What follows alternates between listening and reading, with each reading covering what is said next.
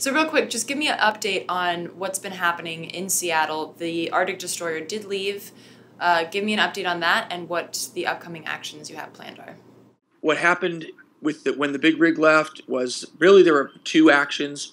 Greenpeace had an action that they did that a line across the Duwamish that was cut almost immediately, and then we had the flotilla behind that, and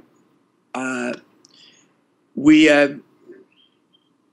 didn't get as much time to mobilize people as we wanted to, but we still had dozens of really courageous folks who were out there on the water, and it was intense because we had this gigantic rig, and these big tugboats coming at us, which we didn't think we were going to have. We thought we were going to be holding space and keeping them from untying, and then the Coast Guard actually allowed them to untie and come right at us. So that was a little shocking, but we learned a lot. We also learned a lot about our own capacity and the difference between actions that need surprise and actions that need mobilization.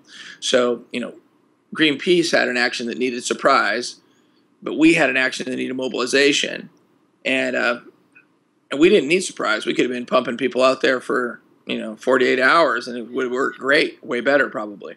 So there were some trade-offs that didn't really work out that great for the local people. And we went up and we did light projection on it. We tried and some other the Shell-No light panels one night. So that was interesting. Do night paddling again, and do some on water tactics. That was cool. And so when we heard it would leave, we had about 20 people in the water, 15 kayaks and our support boat, and again, it's just amazing because you're out in the most beautiful place, in the Puget Sound, during sunrise, and it's gorgeous, but it's tragic at the same time because you got these ships coming at you, and the police boats and the Coast Guard, and it's just really freaking challenging. It's hard, and it's so beautiful, and people are so beautiful. The people who went out there are really super courageous.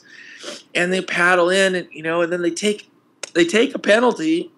They get pulled out of their kayak. The Coast Guard is pretty good at this, and the Coast Guard and the police. So we've got some work to do, and that's really where we're at now. I think people need rest. We've had some celebration recently. That's been good. People are regrouping. There's a lot of grief, and there should be a lot of acknowledgement of the kind of work that we've all done together and how much courage it took to do what we did do. Because right now there's kayaktivists in Denmark. I mean, when was the last time we did an action and then all of a sudden it starts blossoming all over the world? It's beautiful. I think this whole kayaktivism thing, the being on the water, such a spiritual experience anyway, it was a huge success. It's made our movement stronger, and we brought a lot of new folks in, and we learned a lot of skills. So our next step really is going to action camp on August 11th through the 17th. When we do localize this action camp, we'll have a really strong track that is just dealing with on-water action, and we'll be able to innovate some more tactics that people have been talking about and get ready for the next time that we get to utilize kayaktivists.